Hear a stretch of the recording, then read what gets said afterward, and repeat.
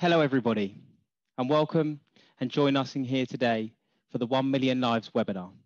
My name is Josh Huggins. I'm a Director of Principal People and a Founding Director of Safety for Good, the charity set up to raise the positive profile of the health and safety profession, to encourage new and ambitious entrants into the industry, and to celebrate the exceptional work that health and safety leaders do each and every day. I'm honoured to be able to host this webinar on 1 Million Lives, the free, innovative tool to improve mental health globally.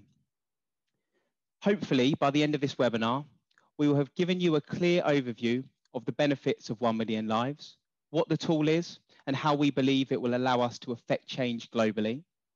We will have presented to you the facts and findings of 1 Million Lives so far and the statistics that we've seen, along with some interpretation. We'll of course encourage you to use the tool yourself and to share this with your organizations, your friends and your family. And overall, hopefully we can eliminate the stigma attached to mental health and affect over 1 million lives globally. Alongside me, I have a star-studded panel today, hopefully who are able to explain a lot more about this tool than I am. So I'd like to introduce to you Paul Hendry, the Global Vice President of HSE at Jacobs and a co-founder of 1 Million Lives. Hi everyone, good afternoon. Peter Slocum, the Director at Agile Consulting Psychology, another co-founder of 1 Million Lives, who is a registered psychologist and who created the science behind 1 Million Lives. Thank you for having me and good evening from Australia. Thank you, Peter.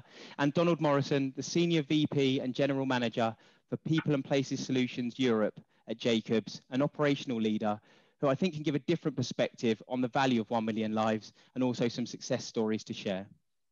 Thanks, Josh. Good to be with you today. Brilliant. So just as a reminder to everybody, we have 10 to 15 minutes at the end of the presentation to ask questions of our panelists. We would really recommend adding the questions to the Q&A so that I can pose those to them. You can upvote the questions that you like. So if you like the look of some questions, please upvote them. Any questions that we don't get time to answer today, we will come back to each and every one of them personally when we send circular emails afterwards. So to begin our discussions and to check that you're all here with me and listening, we have a quick 4-question survey that we'd like to ask of you, which should be popping up onto your screen now. So it'd be great if we could have 20 to 30 seconds to just answer these questions and we can reflect on some of these answers later.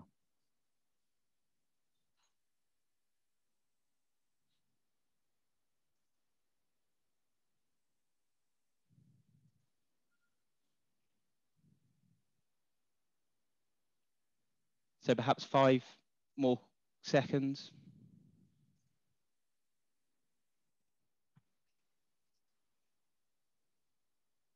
So thank you. If I could have the results on screen, and just bearing in mind with regards to the audience that we have here is quite a particular focus within health and safety and HR.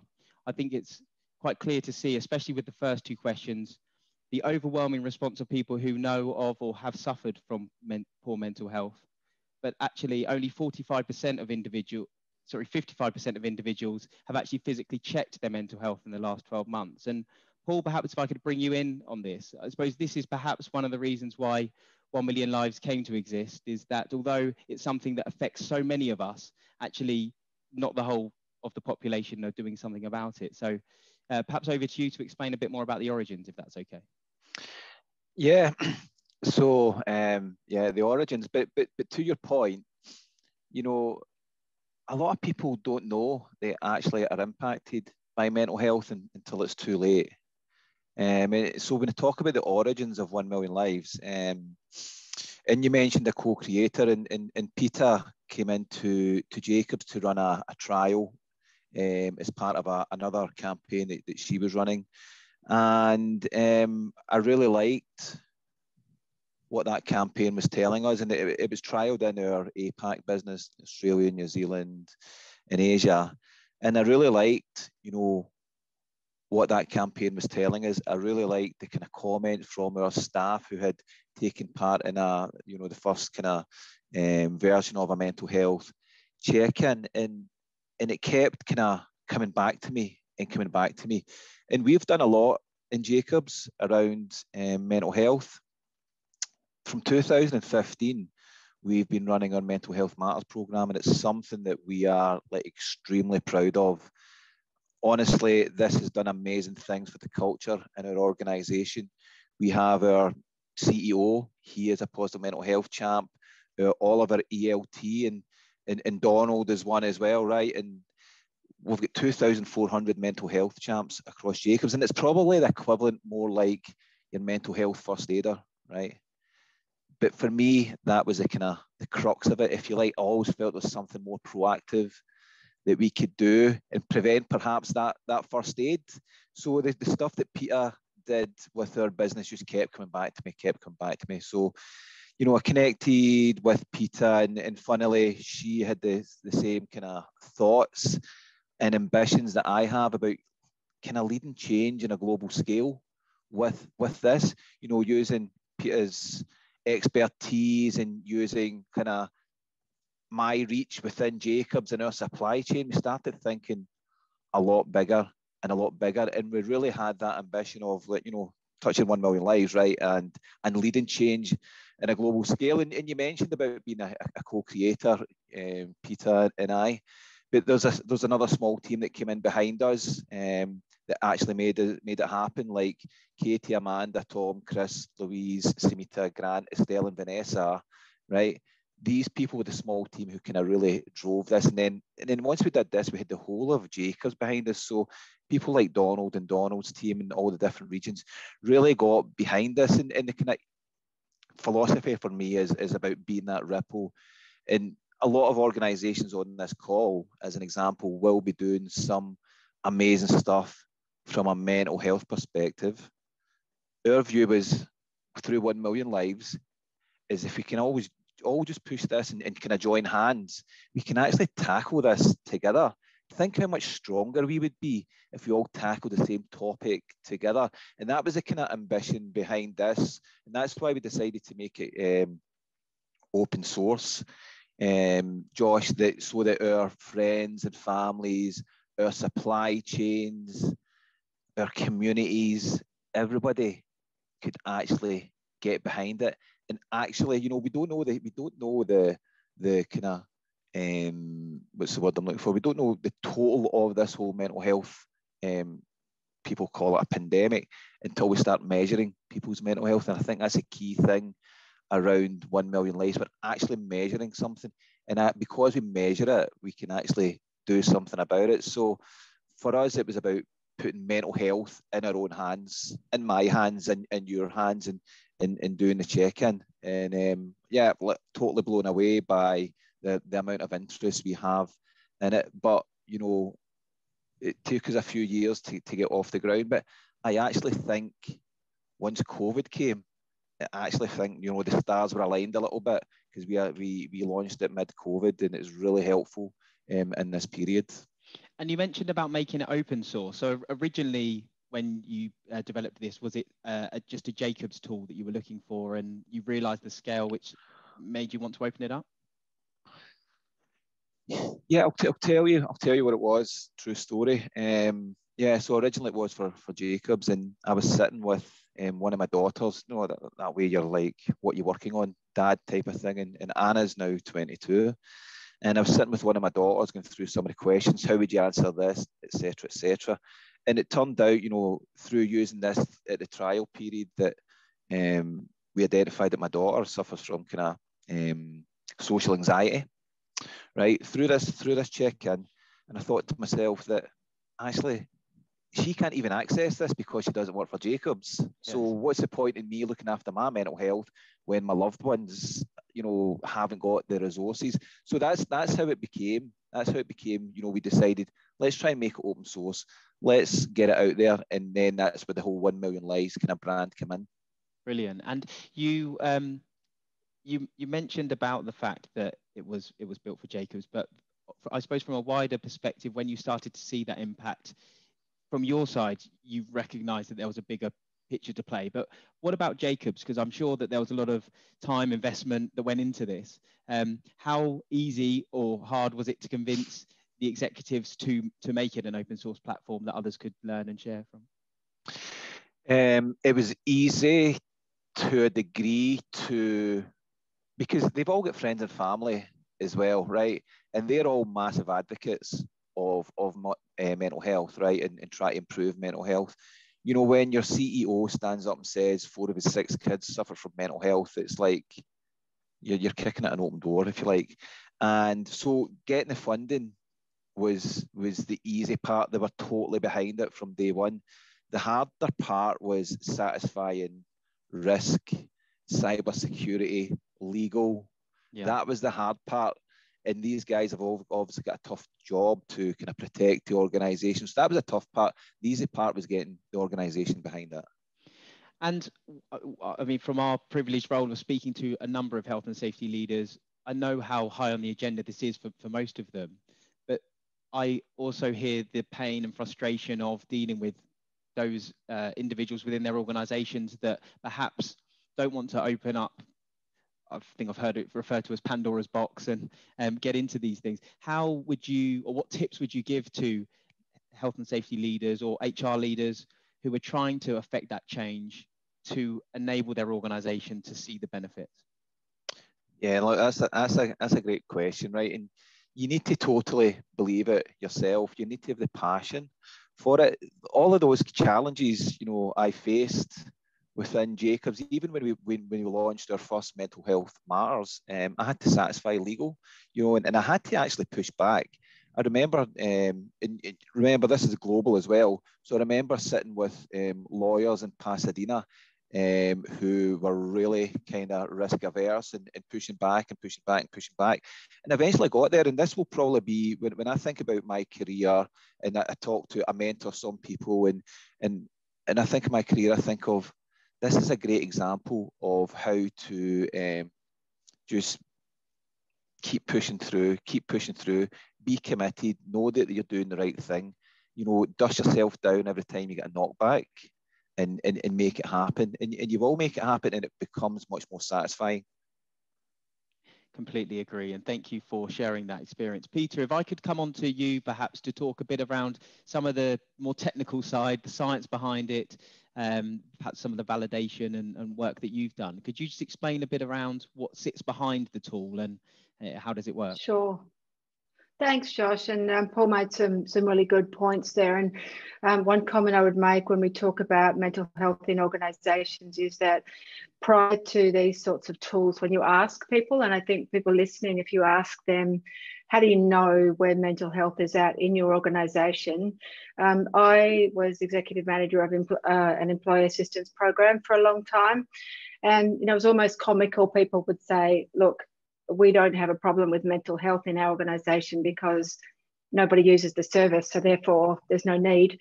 And then you go to another company and they'd say, look, we're really happy that so many people are using it because it, you know, just shows that, you know, that they're getting fixed. And so look, I think this is the ability to kind of put some really key metrics around it.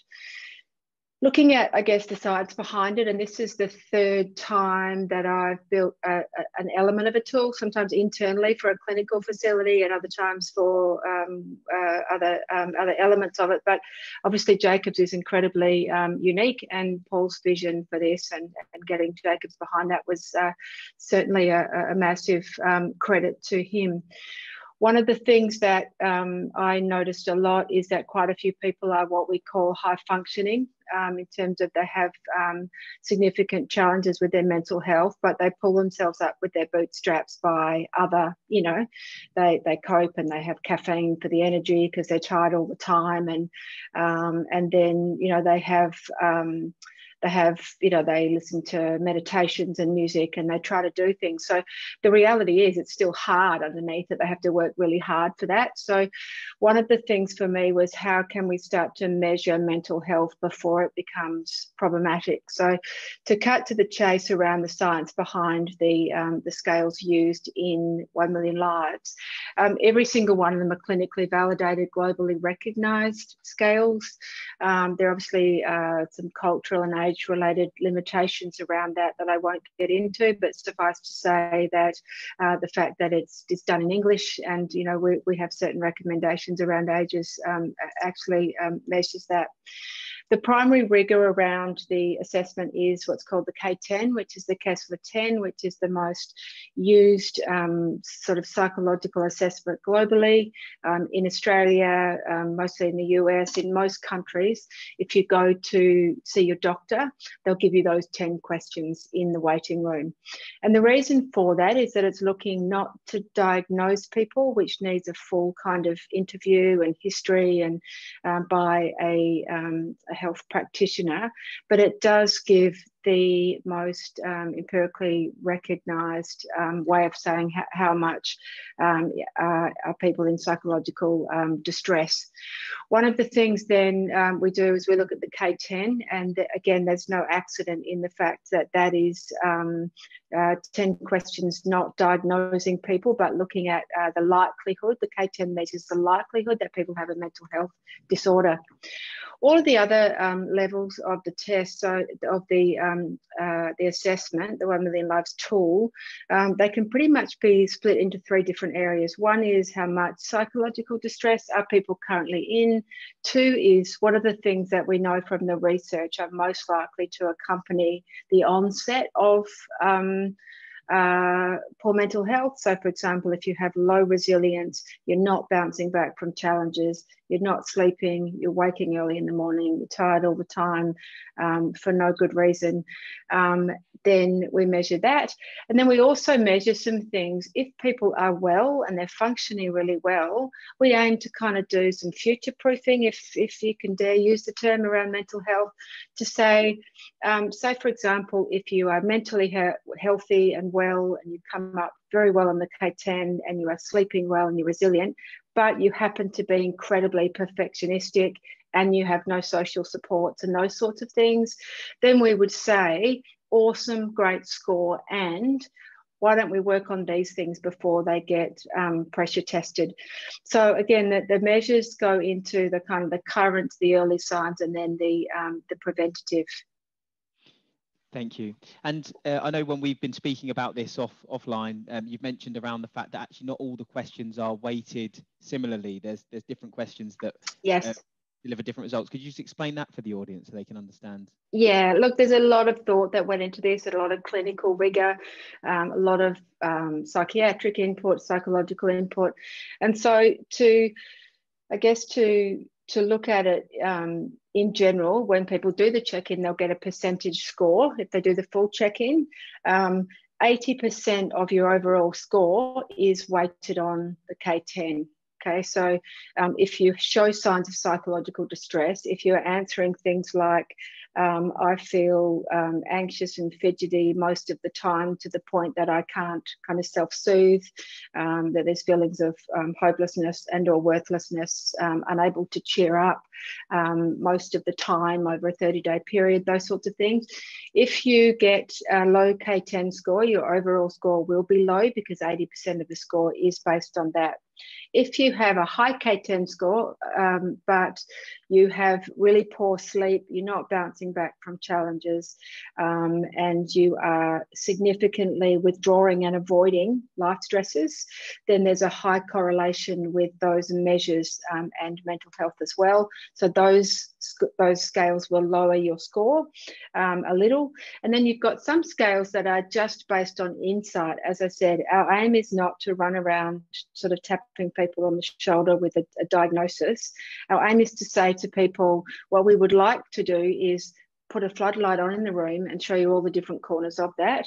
So things like coping scales, when it gives people 2 baskets, if you like, these are the engaging, these are the helpful ways to solve problems, and these are the disengaging ways. It sort of then gives insight into those, because most people actually don't know what their scores are like in terms of normal populations. Yes. You know, somebody might have always been perfectionistic, and they just say, well, that's just, you know, that's how everybody is. Everybody wants to do that well. But when you look at sort of overall populations, you'd say that's actually not the case. So the overall score is 80% loaded on the K10, because if you're in a GP's office, that would be that. But as I said, it could go up or down based on 3 other scales.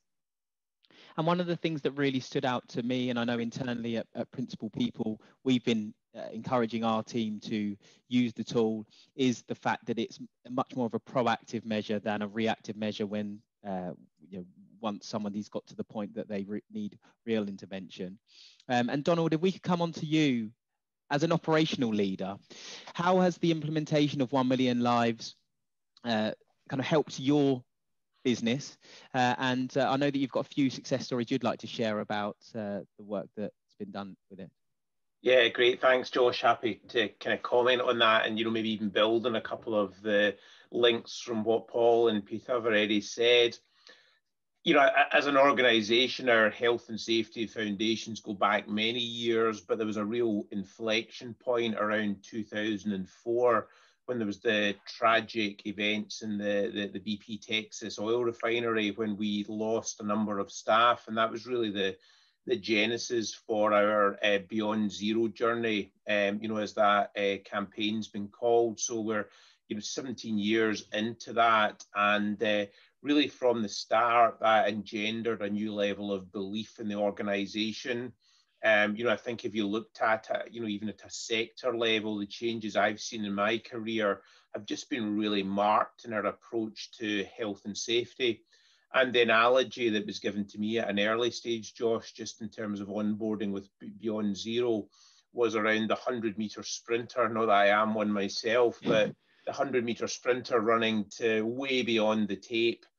And that analogy worked until I think it was the Beijing Olympics, and Usain Bolt came along, and he was so good he could slow down at 85 metres. But, you know, what we've seen now, you know, is 1 million lives, and our whole approach to mental health over the last 3 or 4 years is what's really taking the organisation to a different level now. And I think if we look at just the complexity of business, you know, and perhaps typified, you know, over the last year with the impacts of the pandemic and, you know, the agility of business, there's so many different levers that we need to pull to keep business operating effectively. And, you know, as a business, Jacobs don't actually have any product that we sell. All we sell is talented people. And so we really want our people to be the best they can be, you know, in every regard.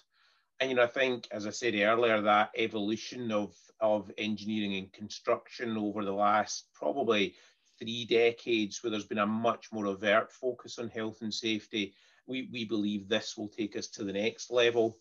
And I think, as you know, as we've discussed previously, one of our core values that we've changed slightly recently, it used to be worded as that people are our greatest asset. And I always used to change that right in my own mind. People are our own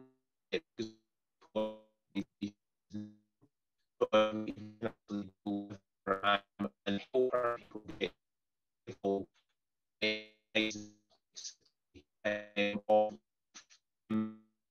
again, you know, really typified by the pandemic over the last 12 to 14 months. You know, that's something that's really at the front of our minds. And, you know, as an organisation, we're also really known for creating legacies. You know, a lot of what we do is creating physical legacies, from things like the London Olympic Park to the Panama Canal to, you know, many other projects and programmes across the globe. You know, I think this tool could perhaps be the greatest legacy we ever create. You know, Peter talked a lot there about measurement. You know, we will never be able to really measure the success or the impact of this tool fully, but I'm sure it will go way beyond, you know, our wildest expectations, you know, in a really positive way. And I think us as an organisation being able to leave that kind of legacy, you know, for the world is a great thing. And I remember when Paul first started speaking to me about it, I think it was back in sort of September, October 19. And as Paul said earlier, the timing with the pandemic and everything was just, you know, it couldn't have been better by the time we actually came to launch the tool. You know, this was really focused on, you know, giving back and, you know, maybe turning it, you know, more to how I see it, you know, applying in our operations globally now. You know, I think there, you know, one of the things that I certainly believe as a leader in our business that really helps you create a high performing team is a level of vulnerability in individuals. And, you know, I think when I look at the tool, I probably go into it at least once a week, and hopefully we can get into some of this detail in the questions around just how simple it is to use. I did a check-in earlier this morning, and I've got it here just in front of me. It said I've actually got high well-being today. But even when I've got high well-being, there's still 4 things that will take me to the next level in it that, you know, I need reminded about. I think we've all got so much coming at us in this world day in, day out, that it's great to just be able to pick up on, you know, one or two of these points. And, you know, one of the tips there today for me with high well-being is make a conscious effort to smile more at people today and pay attention to the impact. And, you know, I think something really simple at that's just a reminder. We don't know, you know, the impact that something like that will have. So again, as a leader in Jacobs, I think one of my favorite definitions of leadership is leadership's about getting people what you want them to do because they want to do it. So it's really that ability of any individual in an organization to inspire. And there's a great quote that often comes to my mind when I talk about that. It's by, I think it's either attributed to the Chinese or Benjamin Franklin. I don't know quite how you got that juxtaposition, but it's tell me and I forget, teach me and I may remember, and involve me and I learn. And I think as we involve people in something so practical like this, like Paul talking to his daughter, that example, hey, Jacobs are much more than just a big project delivery organization. We really are about, you know, having an impact and creating, you know, legacy in society and way beyond. And, you know, maybe just rounding this off, Paul, Josh, before we get into questions, you know, I think you asked Paul about the motivation for this. I think once I was asked by our CEO, who Paul referred to one of the first times I met him over dinner, he said, what's your biggest regret in your career? And that's a pretty easy one for me. It's when I don't act on my intuition or don't go with my gut instinct, because I think the longer you go on in your career, the more often than not that you're right. And it's having that confidence and humility to actually act. So, you know, I think this is something that, you know, Paul and, you know, a number of others in our organization had, but particularly Paul had real commitment behind doing it. Yes, there was many obstacles and hurdles to overcome. Do I think it was the right thing? Absolutely. So I think, you know, really getting on now and getting the message out. And, you know, I'm always an optimist. And I think, you know, 1 million lives is actually quite a modest target, you know, and I think, you know, that's what excites me about doing these kind of sessions, that we can spread the word more because it is deeply impactful. Absolutely. And it's a very, I suppose it's a very bold statement for you to say about the legacy. This could be the greatest legacy of the work that you guys are doing. But I think that can't be underestimated how big an issue this is and how we are just scratching at the surface. I suppose from your view in operations rather than technically in health and safety, you're very much behind it, which is great. And I know that Paul's done a great job of selling that message to the organization. But what would you say to those individuals who struggle to get this past their operational leaders? And, you know, with the different pressures that you are under, how could you see something being positioned to get you on board if at this stage of time you weren't? Yeah, no, I would perhaps go back to the Benjamin Franklin quote, Josh, about involve me and I learn. You know, I think some of the stories that I've heard of the suffering that our people have gone through over the last 13 or 14 months, you know, I think it's absolutely our duty as an employer to, you know, really care for them and look out for them. And I think, you know, if you don't have engaged people in your organization, if you don't know what burdens and challenges they're bringing to the workplace, You know, I think there's a moral imperative for doing something about it, and this is just so practical. Yes, there were challenges, as I said a minute ago, and I see some chat on that in the Q&A. You know about in particular geographies there being challenges. You know, again, I think get on with it, do it, live it day in, day out, talk about it. You know, we have a culture of caring moment at the start of all of our discussions, and that's something that we've kind of seeded in other parts of the industry with our clients, etc. And I think, you know, just sharing something like this, don't just do it once. If you believe it's the right thing to do, as I do, you know, you need to walk the talk. Yeah. Absolutely. No, thank you very much for that. And so, Peter and Paul, if I could come back to you with regards to some of the actual live data that we're seeing now, and I'm just going to share my screen with the information that you shared with me earlier. Perhaps if you want to talk through this, Peter, and perhaps these initial statistics, and then we can go on to the other parts of the slides. Sure. Look, thank you. And Paul, jump in at any point. I was getting seduced by the awesome questions coming through there on the bottom of the screen, so I shall focus. Look, just I guess a point, you know, for me as a treating clinician for the last 25 years is that mental health is foreseeable and it's measurable and it's changeable. And yet most people, males and females, actually can't identify when they enter clinical ranges. So most organisational mental health strategies do look at, you know, they have morning teas, they have posters, they have employee assistance programs, presentations, and they're all fantastic. But there really is a difference between knowing knowing what something is and knowing when you cross the line. And I think we'll talk about this when we talk about some of the results. If you have a sore knee, you can go to the doctor and you can get an ultrasound or an MRI, and you can see that you've got a torn ACL, and you take the X-ray home, you tell people that that's where it's at. And so as much as people might know that that's a thing, it's hard with mental health to actually know, because our brains keep slowly adapting to the situation that we're in. So there's often never a, oh, wake up, can't move my knee, and I'm going to get some help with that. So the measurement of that in terms of people understanding when, you know, they go from a tough sort of few weeks and months into clinical areas is something that most people don't predict. When you say, how's your mental health? Most people say, oh, good, thank you. And then when they do an assessment, kind of turns out that it's tough. And I think that's actually good news. I'm not one for getting caught up in looking for pathology, but personally, I don't think that people should have to live lives as hard as they do quite often. You know, I often say just because you can run the New York Marathon with no shoes on doesn't mean you should actually do that. And so that's kind of part of recognising when life could be a lot easier by looking at mental health. No one currently measures mental health in the world in terms of well populations, and that's what's exciting about this particular data, which we'll have a look at. And even few of us know where to start. If you ask people, how do I improve my mental health?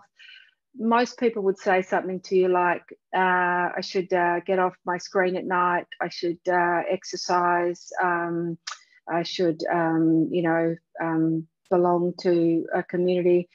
But it is a bit pin the tail on the donkey about where exactly are you at and what's the one thing that's going to create the most change for you. If we go to the next slide there, what we can start to see is if we look at who's checked in so far, this is what's geekily exciting for me as a clinician, because people like the audience tonight, the panelists, you will change more lives in mental health than someone like me will ever change, because you have credibility, you have access, and you can talk to people who, before they actually present into the health system. What we can see there, which is pretty typical of many workplace demographics, is that the age ranges in terms of accessibility is quite high. So we do have a really good mix of people checking in. People under the age of 35 wouldn't normally go and get a mental health check. You know, they wouldn't pop into their doctor and see. And so it's really good that we're checking some of that now. The gender piece is super exciting to me because we know that mostly it's females that are more likely to step forward and put their hand up for help and support. It's historically been seen that females do suffer from mental health issues a lot more than males, but the more we have tools like this, the more we see that the gap is really narrowing between males and females. We can see here that in terms of those that have checked in so far, it's literally half and half, with the other is split between prefer not to say and non-binary, but we have males equally using these tools, which gives us a chance to then have people say, okay, I get it now, you've put some data behind it, I've got a score, and I can start having a conversation with someone about that. Whereas if you have somebody who has to just present the talk therapy, it has to actually make an appointment and take that first sentence sitting in a doctor's or a psychologist's office and say, well, I don't know, I'm here because we know that it's a lot more accessible once we give people a chance to privately measure where they're at. The third piece there is when we look at who's doing the check-in, 77% of people doing the check-in are doing it reasonably proactively. So they've never had a mental health, they don't currently, nor have they ever been diagnosed with a mental health issue. So it could well be that they've always felt like they've sort of been dragging their feet a bit and things have been a bit heavier than they should be. But for most people, they haven't necessarily presented into the health system. And so what we know is that often the first people in an organisation that will jump on board this tool are people who kind of have a suspicion that things are a little tougher than they should be. And then we also have a lot of people just saying, look, sure, I'll have a look at it, which is fantastic, because as a byproduct of a check-in, we're giving people preventative and proactive information, but we're also giving them a lot of education. So we're also changing workplace culture by giving people access to, hey, here's actually what, if people didn't answer this way, here's how it's feeling for them. So the fact that 77% are not in, presumably not in the system yet is awesome. The last slide there that we have is, I think, no, we've got two quick slides, but the next slide has a look at the measures, just briefly, that we were talking about earlier. So we can see that we're measuring things that might be visible, like psychological distress and sleep, difficulty bouncing back, right through to some things that people might not have as much visibility on. And I just did the check-in as well, which may seem like it's not, because I technically know how we're scoring.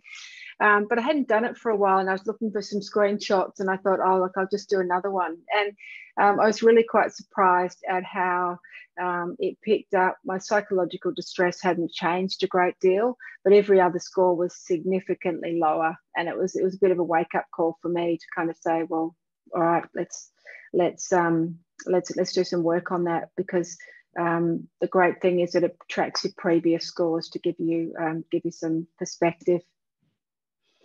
And the last piece there, we've got the last slide we have. So the data so far, so you can see down the bottom, we kind of go from light to dark in terms of the age demographics. What we can see is in terms of psychological distress, as a lot of the research is starting to tell us, in general, psychological distress is higher the younger that you are. And so you can see I've just added some labels there. So the lowest category is normal, but everybody, all the age groups in the check-in are at least in the mild range. Then we start to get into moderate, and the 18 to 25s, the average is not far off severe, which is pretty telling. Tougher in countries that have been in lockdown throughout the period that the check-in has been launched. When we get to looking at resilience, you can see as well there's a direct kind of relationship between the higher your psychological distress, resilience is down, or For those, for example, in the 56-year-old categories, we can see that psychological distress is a little lower and resilience is higher. So that's interesting, and it's what we would expect. You can also see that the older we get, the less perfectionistic we get in terms of this data. So one of the challenges, and again, we can see for people who quite often have social media, when we talk about addiction, it is an addiction scale. So it doesn't judge people for how much they use social media. It assesses how often they use it more than they planned, how much conflict is caused as a result of it, and also things like do they feel perhaps better or worse after they do that. So again, we can see perfectionism, low resilience, psychological distress are starting to relate. Same sort of passion with social media addiction. Interestingly, so far, we're finding social supports is not that different across the age groups. And again, you can see the overall mental health in directly inverse proportions to psychological distress. Their summary on the edge. Brilliant, thank you for that, and really interesting. And of course, at the end of today, we'll share these. We'll share this with the audience, if they want to follow up with you on anything particular around the sort of technical side of it, then I'm sure that they can reach out to you directly on that. Absolutely. If we can move on to some questions, then it'd be great to talk through some of these.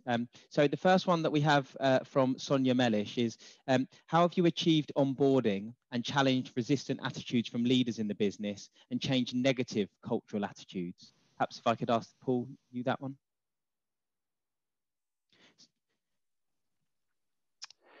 Can you repeat the question, Of course. Josh? Yeah. How have you achieved onboarding and challenged resistant attitudes from leaders in the business and changed negative cultural attitudes?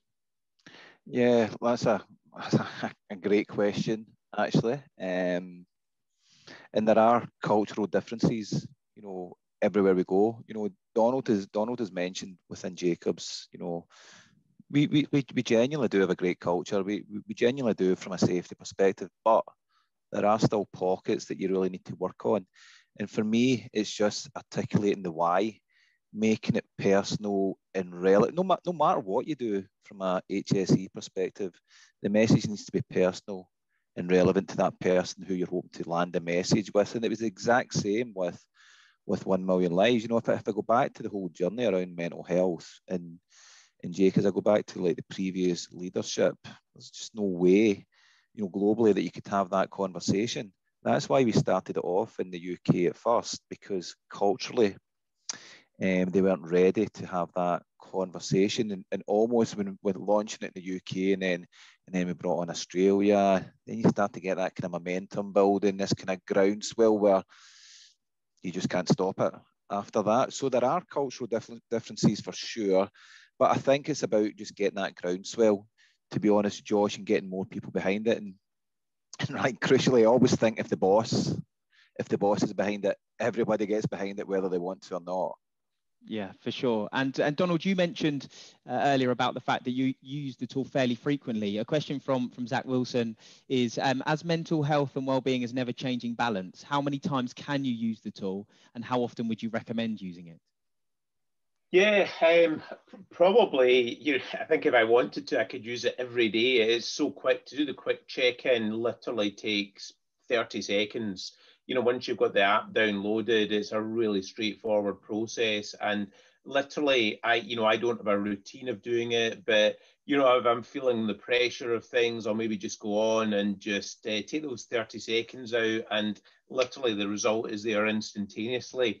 And I think, as I said earlier, Josh, it's just such a good reminder of just some really simple, practical things. This isn't things that you need to go away and get any equipment or speak to somebody else about. It's about really simple behaviours and tips that you can then just apply to your situation. So maybe I should turn to Paul or Petra if there's an optimum frequency, but from my perspective, it's pretty ad hoc, just as and when I think I need to use it.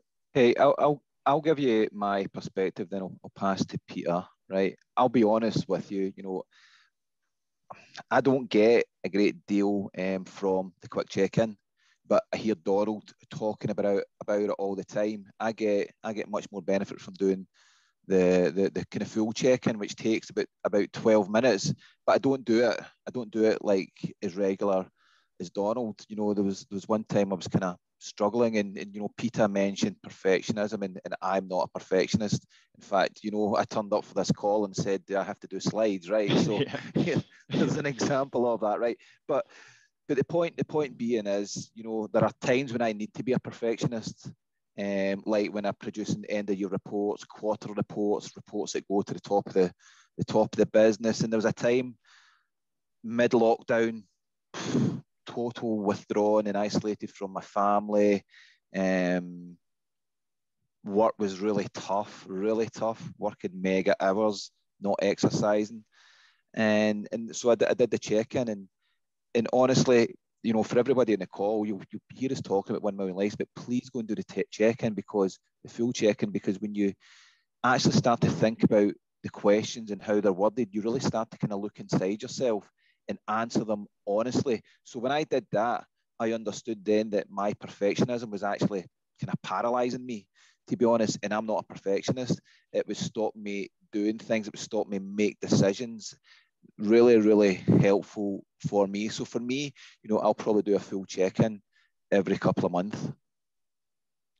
Great. And Peter, is there, I mean, from a clinical perspective, do you have a position on this? Yeah, look, full check-in monthly is ideal. You can probably get away with fortnightly, but we certainly wouldn't want to do any more than that. And the quick check-in certainly can pretty much be done every day, every second day.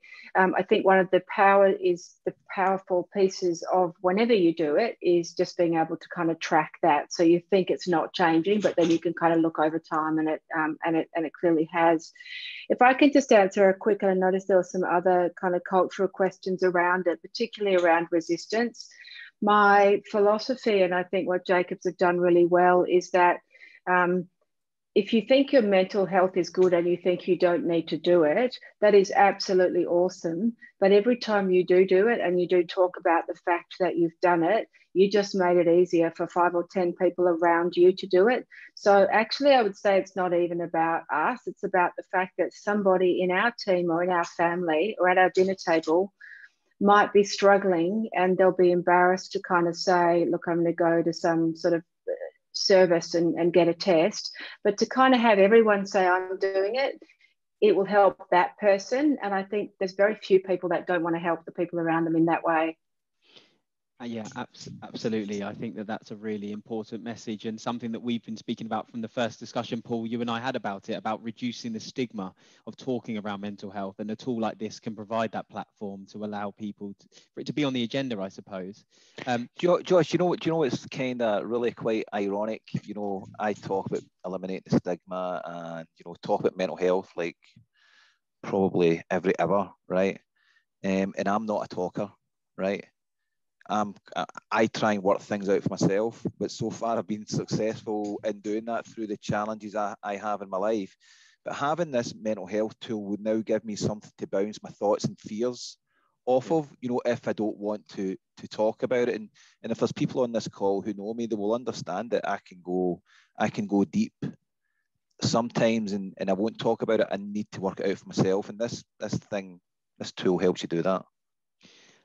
A really interesting question that's come up, and something that I've not asked you before personally, well, Paul or Peter or Donald, if you've experienced this. But what happens if the tool identifies someone that is in a crisis? So, you know, it's not a proactive measure anymore. It needs to be something that's a bit more reactive. Is there a built-in flag that can alert support?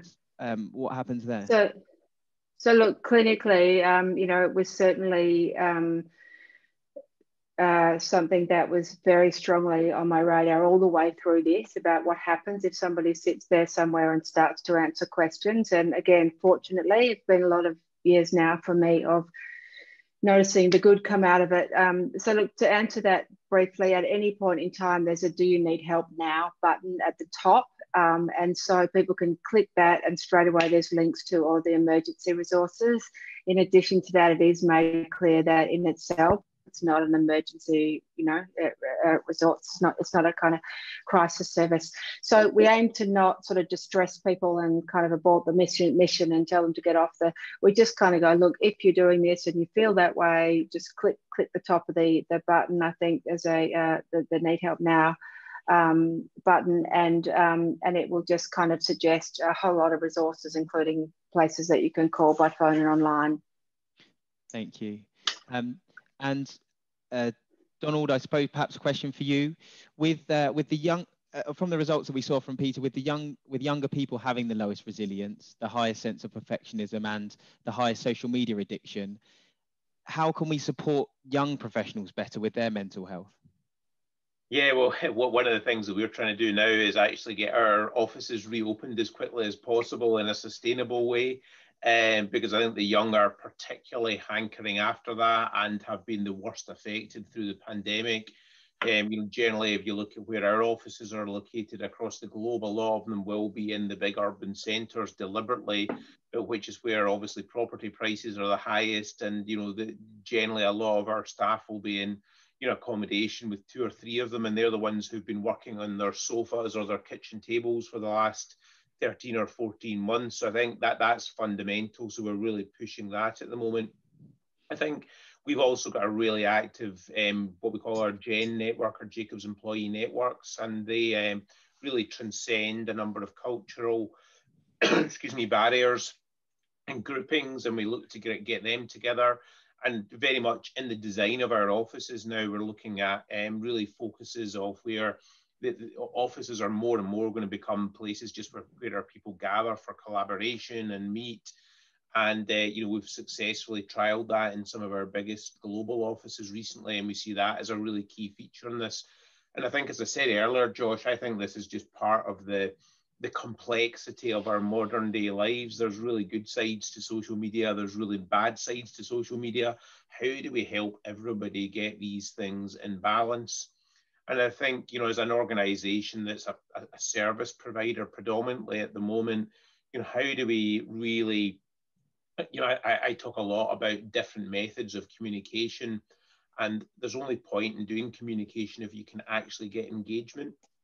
So I think looking at the different facets of the different communication approaches that we've got, and I know, a lot of organizations have struggled with this over the last 13 or 14 months. And, we probably don't do anything particularly unique in Jacobs. We do town halls within the whole company globally, led by our CEO. I lead them in our region. But I think one of the most impactful things is actually, again, that showing of vulnerability that I referred to earlier. I do small group sessions of 10 to 15 people, and I don't invite anybody. I just get a list. People apply to come and speak to me. I just want to hear what's on their minds and be able to perhaps correct perceptions. So I think it is part of this elaborate weave of, just real driving engagement through multiple touch points. Thank you. The questions are still coming in, but I'm conscious of time and the fact of getting through everything. Josh, just let me come in there just for a second. Based on a lot of our findings around our initial tranche of data, we are launching or releasing a thought leadership paper, right? And that gives you some insight into some of that data. And so, as an example, in our organisation, I've asked the organisation to prioritise under 35s with access to the office because of the data we are getting from 1 Million Lives. So that's all in this paper, which is going to be released hopefully, this week, next week. And where will that be released?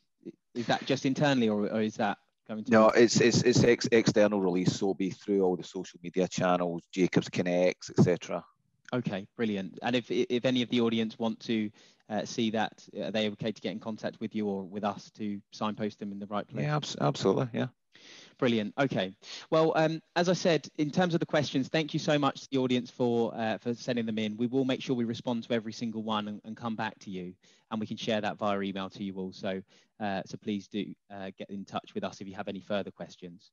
I'd just like to finish with a couple of things with regards to safety for good, because I think most of you that are on this call will know about Safety for Good, but wanted to just recap slightly. So as I mentioned at the beginning, Safety for Good is a charity that was formed by some members of Principal People, IOSH, a couple of other industry bodies and executive leaders of health and safety to raise the positive profile of the profession, to shine a light on the exceptional work that health and safety individuals do, and to make health and safety a career of choice for future generations. And 1 Million Lives certainly comes into that category, which is why we're absolutely behind it and support it. A couple of other things that we're doing as part of Safety for Good. We have a Future Leaders Mentoring Program, of which Paul is an executive coach within. Here we're looking at developing careers of individuals around their softer skills and focusing on leadership qualities to help and enable people from all backgrounds to develop in their health and safety careers. So if you are interested, we'll share this slide with you.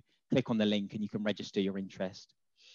In terms of our upcoming events that we're hosting, we have an event coming up on Wednesday, the 9th of June, which is Inside Safety 1 Year On. Last year, in the midst of the pandemic, we surveyed a number of leaders in health and safety to get their views on what was happening during the pandemic, how their organisation was adapting and what they thought the future would look like for the health and safety profession. We're reviewing that and more. So as part of that panel discussion, we have a number of leaders, including Andrew Kavanagh from the Co-op, Louise Ward from Siemens, Richard Byrne from Travis Perkins and Amanda Owen from Heathrow Airport. On Wednesday, the 6th of October, we're hosting a sports and risk management event. Hopefully this will be in person, fingers crossed with regards to the pandemic and things opening up. We're exploring the links between top level sport and overall risk management and seeing what we can learn from this. We have confirmed Mark Gallagher, who was a former principal of a F1 racing team and is a keynote speaker. We're in very last minute talks with a England Rugby World Cup winner who may be able to share his experience around some of the head traumas that are faced by rugby professionals and what the sport are doing to make it safer. And at the end of the year, we're looking at hosting a Future Leaders Programme Awards, which will be an invite event for people who have participated in the programme. So if you're interested in any of those, please get in contact with us and we'll be delighted to speak to you about that. I think I'd like to just finish off by saying thank you to our panellists. You've been great to share some of the insights of 1 Million Lives. Thank you for developing this tool because I think it can have a huge amount of impact. But I think a call to action for all of our attendees on this, we are looking to affect over 1 million lives. Donald mentioned 1 million lives is an ambitious number, but also when you take into consideration the world population, a number that we should be able to achieve. And if everybody on this webinar was able to share it with some friends and family, their colleagues, and also their organizations, we could fairly quickly impact positively 1 million lives globally. So we'd really like you to get behind this, share the message, post on your social media, on LinkedIn about this event. Please check into the tool yourself. I think it goes in line with World Safety and Health at Work Day, which is tomorrow. Everything that we're trying to do here is the positive of the human race. So let's focus on this. 1 million lives, I think, is a fantastic tool, and we're delighted to be a partner of it. So thank you, Paul, Peter, and Donald, for your time, and we look forward to joining you all on the next webinar that we host. Thank you. Hey, thank you so much. Thanks, everyone. Thank you so much. Thanks very much.